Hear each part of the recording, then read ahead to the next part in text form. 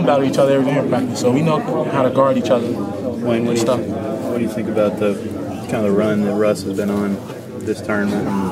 Oh, you know, Russ is just playing his game right now, and you know it's tough to get a person out their zone that's averaging 25 points a game. I mean, is this as well as from times you've watched the tournament, are there better 4 games that you've seen a guy play? No, actually, you know, I'm not paying attention to anybody. I'm just focusing on our bracket right now, and you know, we got the next team up is Wichita State, and we're gonna focus on them. How tough was it to stay focused and actually think about basketball? It was tough, considering how close me and Kev is, and you know, I'm just praying for him right now. It looked like you were the first person to see the injury. What was your initial reaction? I just hope he was okay, man. That was it. I just hope he was okay.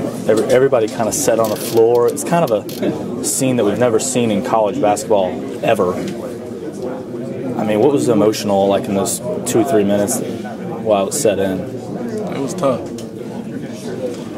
We came together and just had a prayer for him.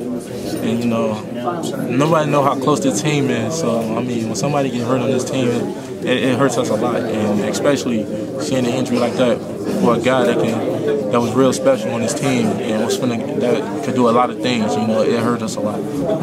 Different, or were there parallels to the way you guys locked in and focused and channeled that emotion to the way that you guys came back against Syracuse in the Big East? It kind of seemed like y'all just had an extra gear that Duke couldn't match.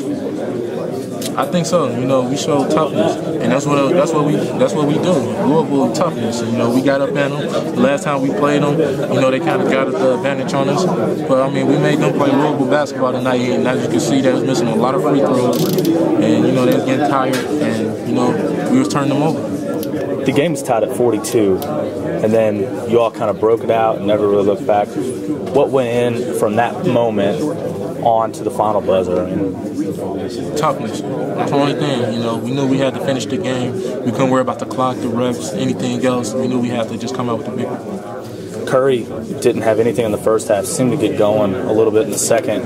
You know, what was that matchup like for you? It was good. It made me a better defender and learned how to guard a different type of player, a crafty, good player.